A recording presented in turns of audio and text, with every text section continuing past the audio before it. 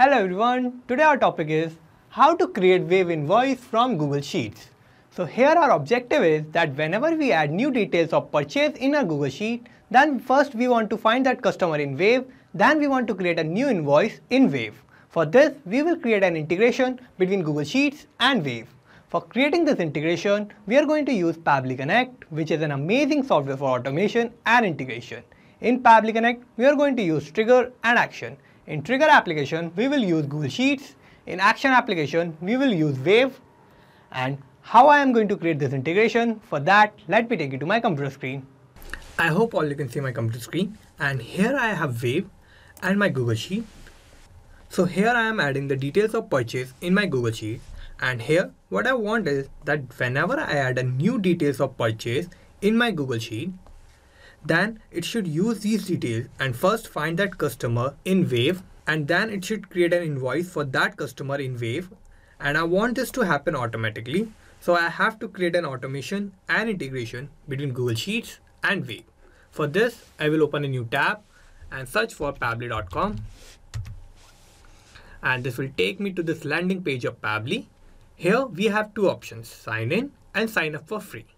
If you don't have any account with Pabbly, you can just sign up for free and it will take only 2 minutes of your time and you will get hundreds of tasks free every month.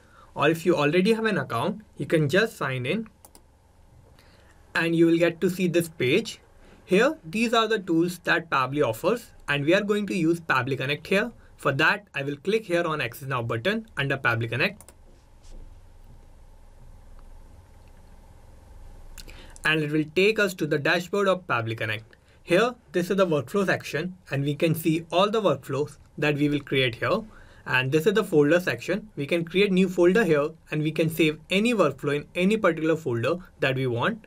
Now we are going to create a new workflow. For that, I'll click here on Create Workflow button and this window will pop up.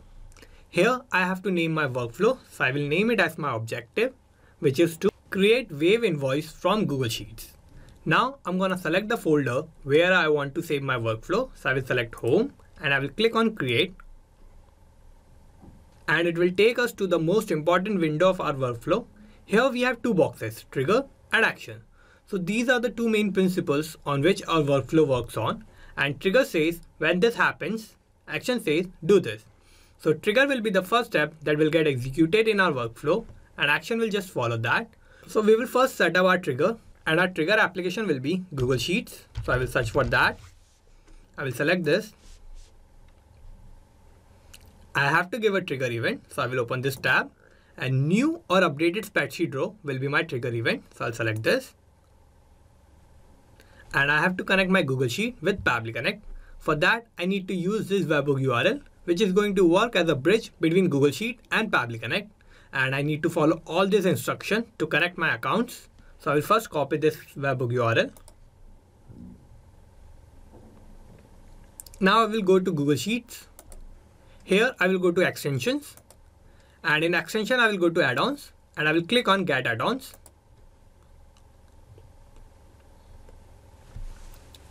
And it will take us to the Google Workspace Marketplace. Here I have to search for Pabbly Connect webhooks. And I will see this extension. So I need to install this. I have already installed this, so I will close this. I will go back to Extensions. I will go to Pabbly Connect Webhooks. And here I will click on Initial Setup. Now we have two options here, Webhook URL and Trigger Column. So first I will paste that webhook URL that we have copied from Pabbly Connect. And we have Trigger Column here. So the Trigger Column will be a final data column on which if the data is added, the whole of that row data will be sent to the webhook URL. So here in my spreadsheet, we can see we have this column J, which is my last data entry column. So I will type J here and I will click on Send Test. And I will click on Submit. So my setup is configured successfully. Now I will close this. I will go back to Extensions. I will go back to Pabbly Connect Webhook and I will click here on Send On Event. Now what this will do is that whenever I will add new details of my purchase in my Google Sheet, then it will send that data automatically to Pabbly Connect. Now I will go back to Pabbly Connect. And here we can see we have this response.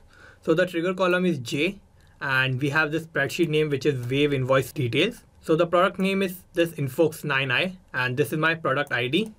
This is item quantity, which is 1, and we have item price, and we have invoice title, which is a sale, and we have this invoice date and due date, and we have this customer email, which is demo@pabblytudes.com, and we have the customer name. Now what we are going to do is we are going to search for this email address as a customer in our Wave account.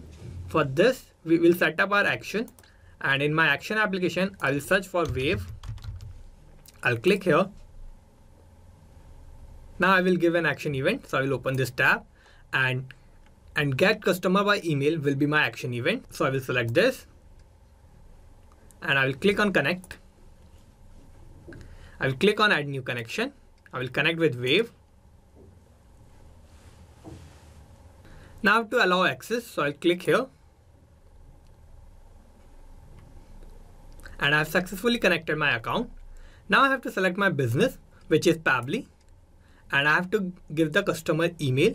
So I'm going to map this email from the Google Sheet response. So I'm going to use mapping here. So what mapping is a technique through which I can retrieve the data from the previous tab, and the data that is changing will get replaced with the new data in the real time. So for mapping, I'll click here. I will open this response. I will find my email address. So this is the email address that I want to use. So I select this. I will click on Save and Send As Request button. And here we have these details of customer. So we are going to use this business ID of the customer, and we are going to map this further while creating an invoice. So let's add another action step, and I will click here on Add Action Step. Here I have to create a new invoice for the purchase. So my action application will be Wave. I have to give an action event. Create an invoice will be my action event. So I'll click here. I will click on connect. I have already logged into my Wave account. So I'm going to click on select existing connection, and I will click on save. Now I have these details. So my business is Pabbly. Now I will map my customer. So for that, I'll click here on map button. I will clear this, and I will use this response of Wave. So I'll open this. And here we have this data business customer ages node ID. So this will be our customer ID. So I'll select this. Now I have to map line item product ID. So for this, I will use the same step. I'll click here on map. I will clear this, and I have product ID in my Google Sheet response. So I'll open this Google Sheet response. I will find my product ID. So this is my product ID. So I'll map this. Now I have to give an item description. So I'll click here. I will open this Google Sheet response, and product name will be my item description. So I'll map this. Similarly, I will map the item price, item quantity, currency,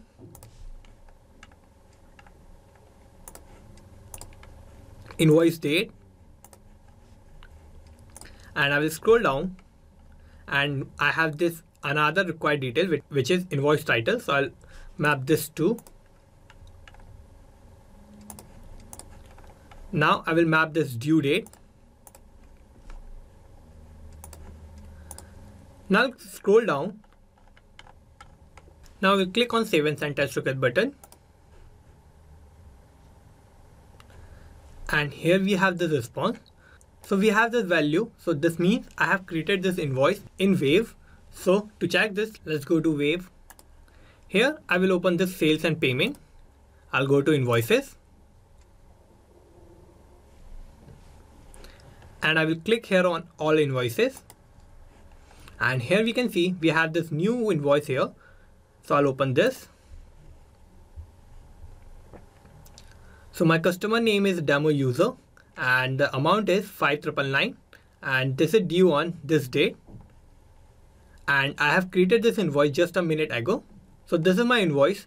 So this is billed to demo user, and this is the email address demo@pabblytudes.com, and this is the amount, and this is the product name, which is Invoice 9i, and this is the quantity.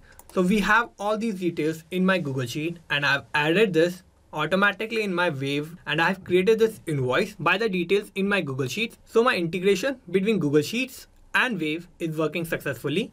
And with the details of the purchase in my Google Sheet, I have created this invoice. So my workflow here is working successfully. Now let's go back to Pabbly Connect.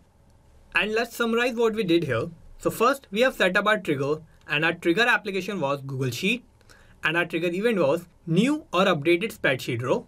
Then we have set up our action, and our action application was Wave, and our action event was get customer by email. Then we have set up our last action, and here our action application was Wave, and our action event was create an invoice. So this is how I have successfully created this workflow. And you can also create this workflow by following all the steps that I did in my workflow. And I'm also going to put the link of my workflow in the description, so you can check it out from there. Thank you. Not just these applications, you can automate and integrate a lot more applications like this using Pabbly Connect. If you need any help or if you have any doubt, you can email us at support@pabbly.com. If you have any queries, you can post them at forum.pabbly.com, or if you have any issue with the pricing of Pabbly, you can connect on this link. And if you like this video, please like, share and subscribe. Thank you.